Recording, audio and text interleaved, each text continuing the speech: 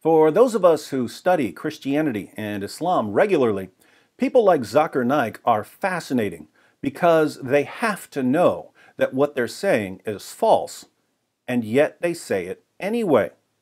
This makes us wonder, if truth isn't the goal, what is? Zakir Naik's followers genuinely believe that what he's saying is true, but Naik can't possibly believe that what he's saying is true. For instance, Naik tells his gullible followers that, according to the Bible, Jesus survived crucifixion. But Naik knows that the Bible repeatedly declares that Jesus died by crucifixion, and he knows that Jesus himself repeatedly said that he would be killed. In Mark 9:31, Jesus, who referred to himself as the Son of Man, said to his followers, "The Son of Man is to be delivered into the hands of men, and they will kill him. And when he has been killed, he will rise 3 days later."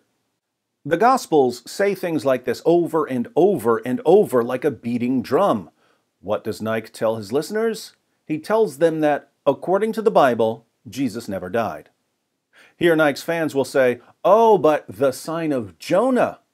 This is another perfect example of Naik telling his followers something that he knows is false. Naik tells his listeners that the sign of Jonah was that Jesus wouldn't die.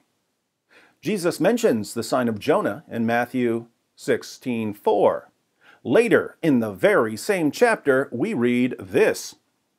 "From that time, Jesus began to show his disciples that he must go to Jerusalem and suffer many things from the elders and chief priests and scribes, and be killed, and be raised up on the third day.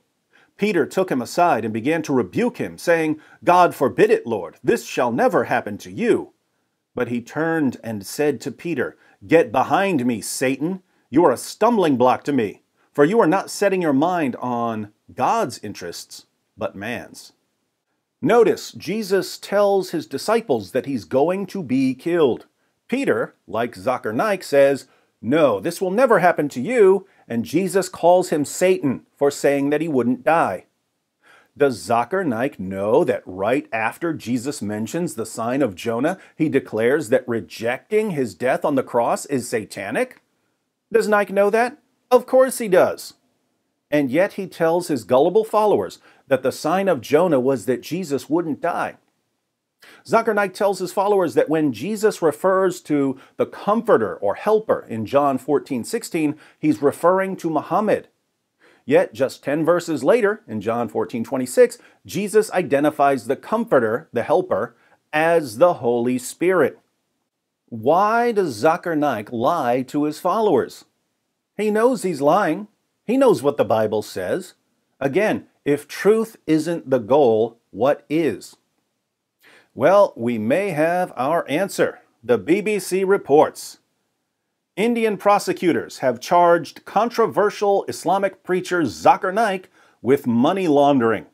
Mr. Naik, who lives in exile, is accused of acquiring $28 million worth of criminal assets, a claim he denies. Indian authorities have also accused him of spreading hate speech and inciting terrorism. Mr. Naik, 53, promotes a radical form of Islam on the channel Peace TV. It is banned in India, but has an estimated 200 million viewers worldwide. Broadcasting from Dubai, Peace TV is owned by the Islamic Research Foundation, a group headed by Mr. Naik. Other countries have banned the channel, including Bangladesh, where it is accused of inspiring one of the gunmen behind a 2016 cafe attack in Dhaka in which 22 people were killed. $28 million in criminal assets, money laundering.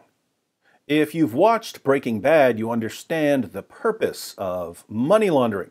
If you get a lot of money through criminal activities, drugs, prostitution, aka mutta, etc., it's difficult to spend the money because the government starts asking where you're getting all that money from when you don't make nearly that much at your job. So you need some sort of legitimate business to take that money and make it seem like it was obtained legally. Guess what? Zakir Naik's Dawah campaigns are perfect for this. They can dump $1 million in Taliban drug money into the Islamic Research Foundation's bank account, and when the government says, where did you get that $1 million in cash, they can say, we got it in donations. We passed some buckets around at Zakir Naik's last speech, and people generously donated $1 million in cash. Then you use the money to buy property or whatever else you want. I'm not saying that's where the money came from. The article doesn't go into specifics. But Naik's events are absolutely perfect for money laundering, wherever the money is coming from. India's Enforcement Directorate, which investigates financial crimes, filed the charges against Mr. Naik in a court in Mumbai on Thursday. It told the court that it had identified assets worth millions of dollars as proceeds of crime. Mr. Naik's inflammatory speeches and lectures have inspired and incited a number of Muslim youths in India to commit unlawful activities and terrorist acts, ED told the court. The agency has accused him of using funds from dubious or suspicious sources to buy property in India and finance events where he made provocative speeches. Mr. Naik says the money was obtained legitimately. He obtained that $28 million in criminal assets legitimately, just like Muhammad and his followers obtained all that gold, land, and sex slaves legitimately from the people they robbed and killed. Mr. Naik's fundamentalist approach to religion has long been controversial. Many detained al-Qaeda followers have reportedly told officials that he was a huge influence on them. He was banned from entering the UK in 2010 for unacceptable behavior and because of his speeches by then Home Secretary and now Prime Minister Theresa May. However, it was in July 2016 when he really came to international attention after a deadly attack on the Holy Artisan Cafe in Dhaka. The Bangladeshi media claimed that one of the gunmen had been inspired by his speeches. Later that month, the Bangladeshi government banned Peace TV. In November 2016, India's counter-terrorism agency filed an official complaint against Mr. Naik, accusing him of promoting religious hatred and unlawful activity. Mr. Naik moved to Malaysia in 2017. Here's what's amazing. Zakir Naik is Islam's top apologist. This is the go-to guy for hundreds of millions of Muslims. When you go to your Muslim friend and you show him that Muhammad was a greedy, violent criminal, your Muslim friend will say, just go to Zakir Naik, and he'll show you that your claims about Muhammad are false. And what do we find when we go to Zakir Naik for answers? We find a greedy criminal who inspires terrorists and had to flee his home in order to avoid spending the rest of his life in prison.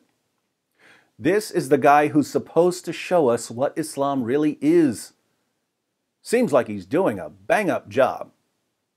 Zakir Naik is a perfect example of someone who has dedicated his life to imitating Muhammad. No wonder so many Muslims view him as the ultimate scholar of Islam.